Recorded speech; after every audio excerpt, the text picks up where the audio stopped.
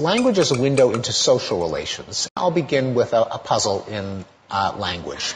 This one is taken from the movie Fargo, from a scene early in the movie in which a kidnapper has a hostage tied up in the back seat of the car and inconveniently is pulled over by the police because he's missing his plates.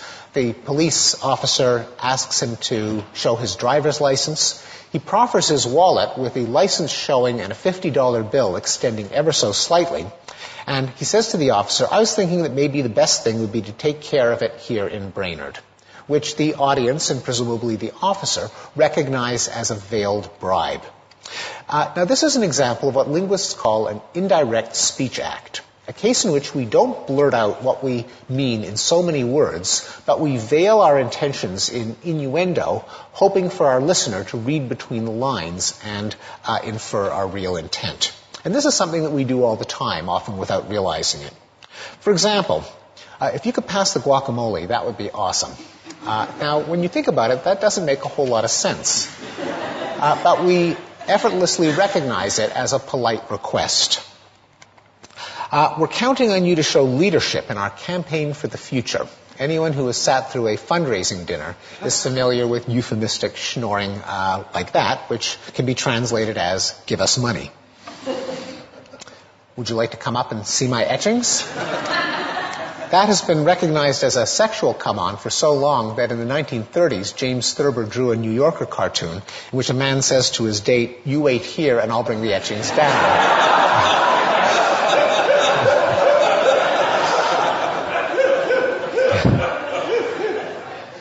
Then there's a nice story you got there. It would be a real shame if something happened to it, which any viewer of The Sopranos can recognize as a veiled threat.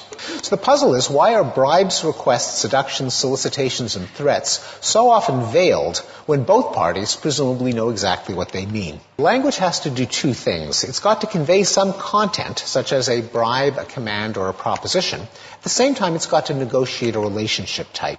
The solution is to use language at two levels. The speaker uses the literal form to signal the safest relationship to the listener, while counting on the listener to read between the lines to entertain a proposition that might be incompatible with that relationship.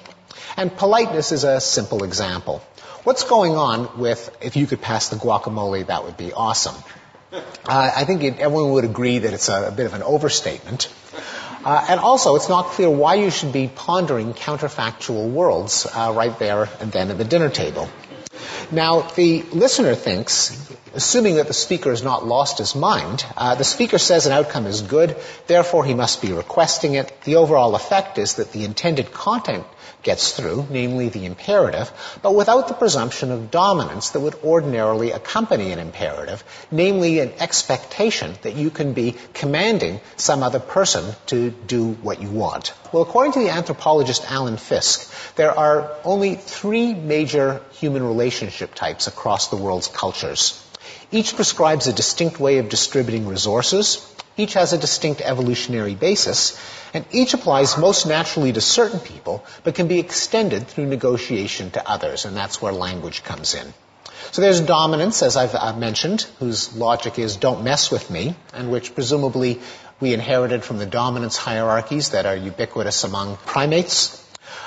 Very different from that is communality, the ethos share and share alike, which evolved by a different route, namely kin selection and mutualism, and therefore is extended by default to kin, to spouses, and among close friends. Finally, there's reciprocity. You scratch my back, I'll scratch yours, which pertains to the business-like tit-for-tat exchanges of goods and services that characterizes reciprocal altruism. Now, behavior that's acceptable in one relationship type can be anomalous in another. For example, at a drinks party, you might go over to your husband or wife or boyfriend or girlfriend and help yourself to a prawn off their plate. But you wouldn't go up to your boss and help yourself to a prawn off his plate, because what you can get away with in a communality relationship, you can't get away with in a dominance relationship.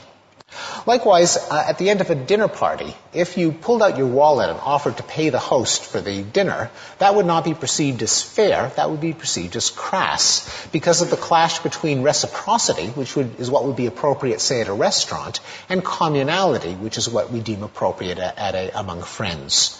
Now, those are cases where everyone knows what's appropriate, but in cases where the two sides aren't sure that they're on the same wavelength, a divergent understanding can lead to an unpleasant emotion, the one that we call awkwardness. For example, there can be awkward moments in a workplace when an employee doesn't know, or a student doesn't know whether to address a supervisor by their first name or to invite them out after work for a beer because of the ambiguity as to whether their relationship is governed by dominance or friendship. It's a well-known bit of wisdom that good friends should not engage in a major business transaction, like one of them selling his car to the other. The very act of negotiating a price can put a strain on the friendship because what's appropriate in a reciprocity relationship is not appropriate in a communality relationship.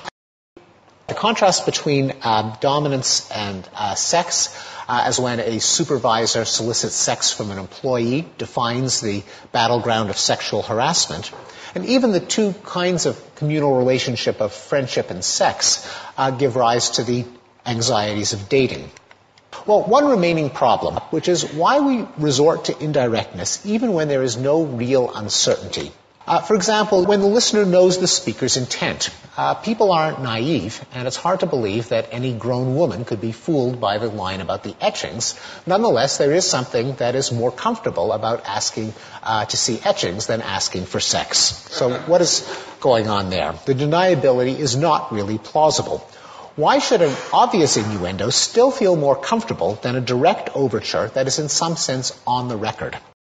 To illustrate the problem with a scene from the romantic comedy When Harry Met Sally, where in an early scene of the movie, Harry makes a remark that Sally interprets as sexual, and she accuses him of, "You're coming on to me."